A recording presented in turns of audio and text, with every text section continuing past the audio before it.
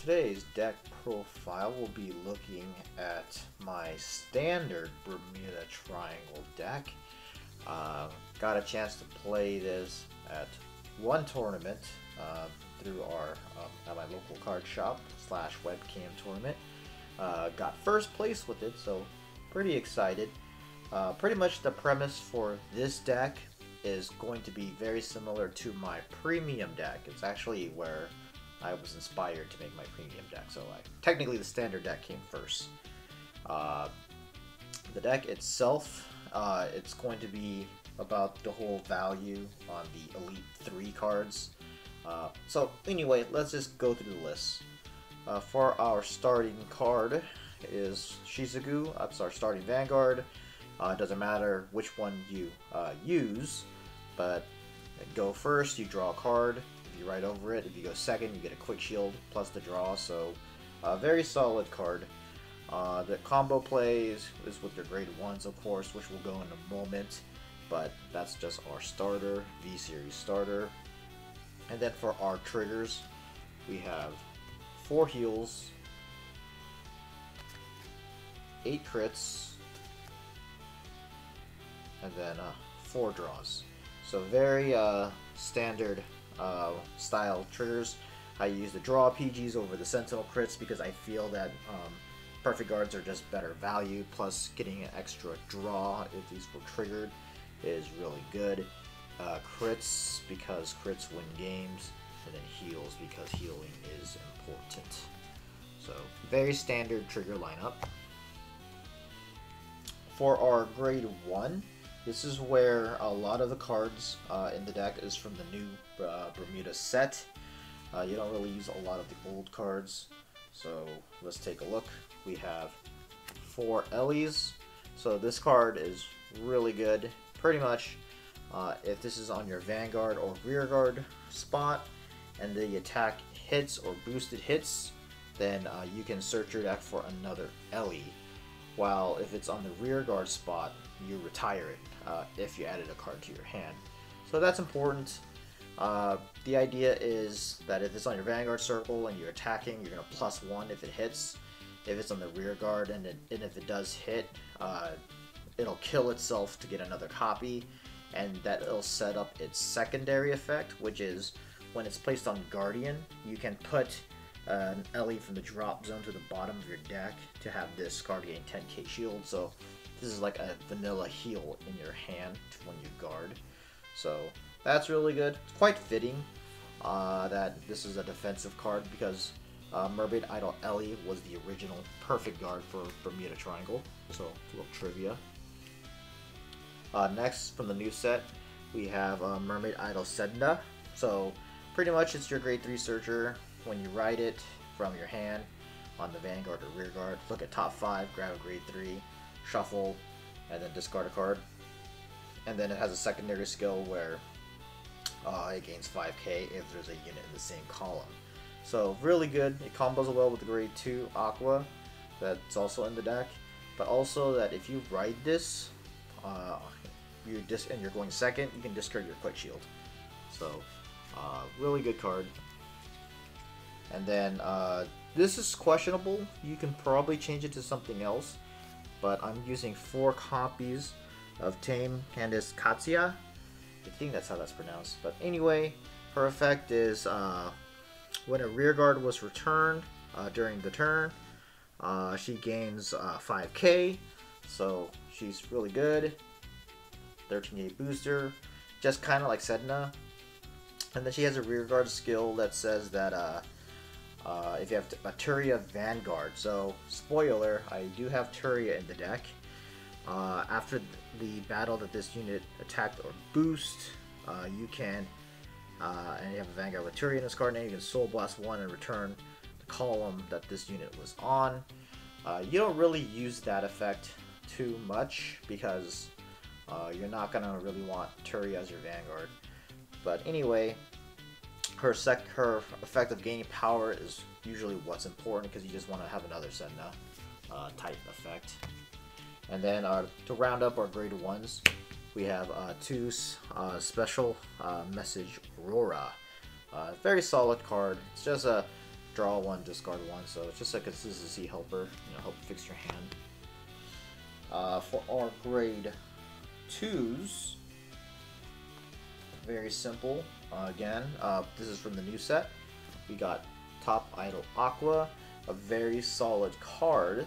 Pretty much when you play on Vanguard or Rearguard, this unit can bounce a normal unit to your hand, draw a card, and discard a card. It's a hard once per turn, so you can reuse cards like Aurora here, or the Sedna here, or you can reuse cards like Liesel, which I have a 4 of in the deck as well.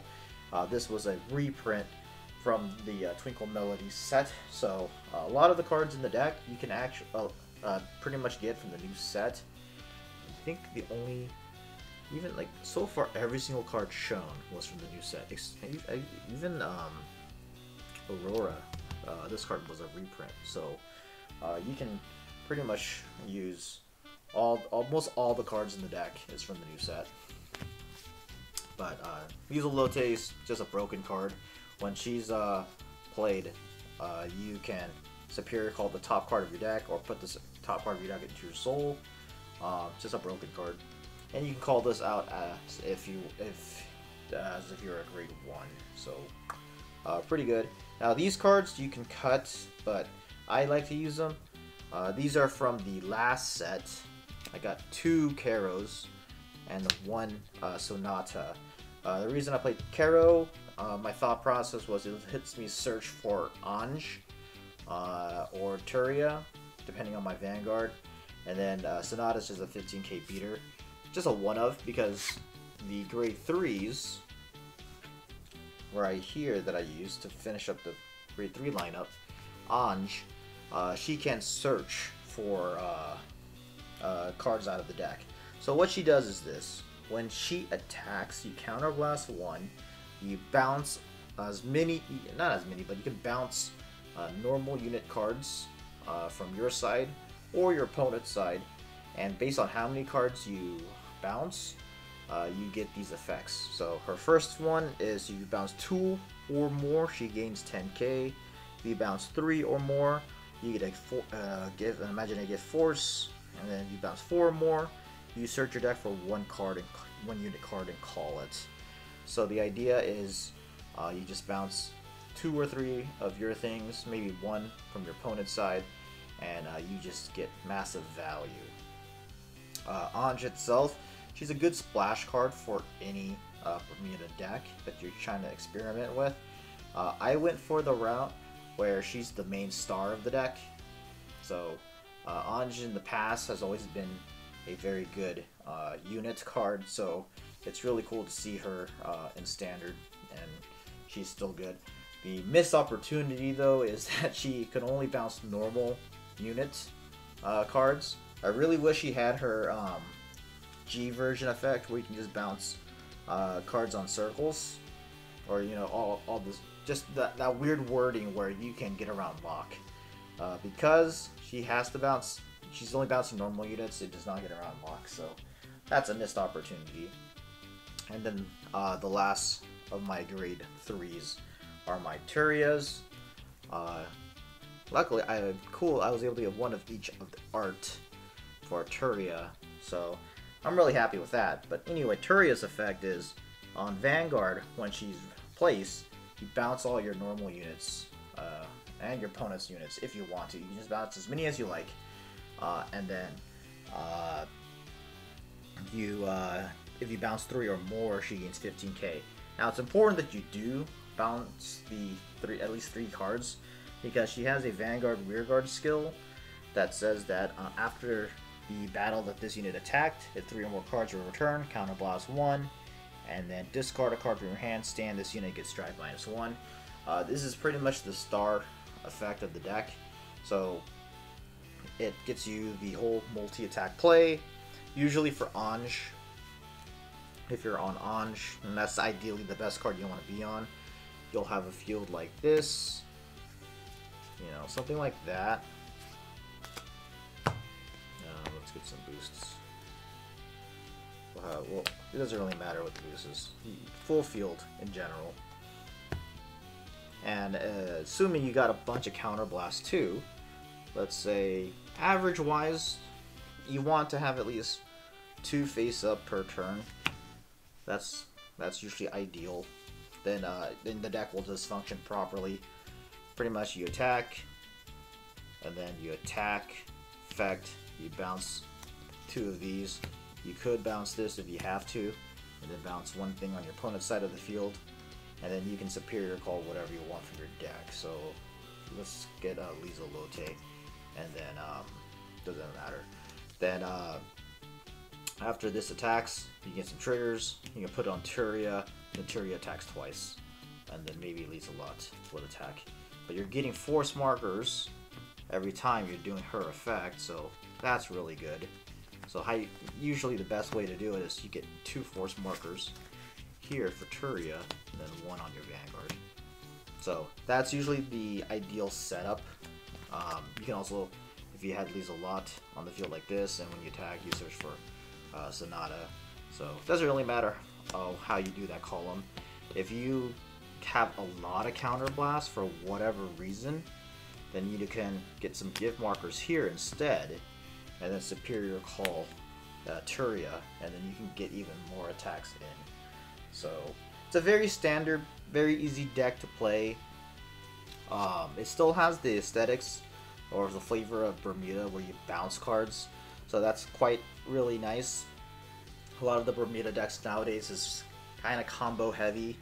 You kind of want to just go for the superior right Riviere, or do you want to go to field heavy Pacificas. So this is like more of the in line with the classic Bermuda, where you bounce cards to get pluses, and then you're just attacking for game. So really cool deck, very easy to play, very easy to build. So pretty much give it a shot. It's really cheap to make. Bermuda had a crash as of the making of this video, so it's super cheap. So if you want to get into standard, or not standard, V premium, definitely pick up this. It's not a bad pickup. But anyway, like, subscribe, and I'll see you in the next one.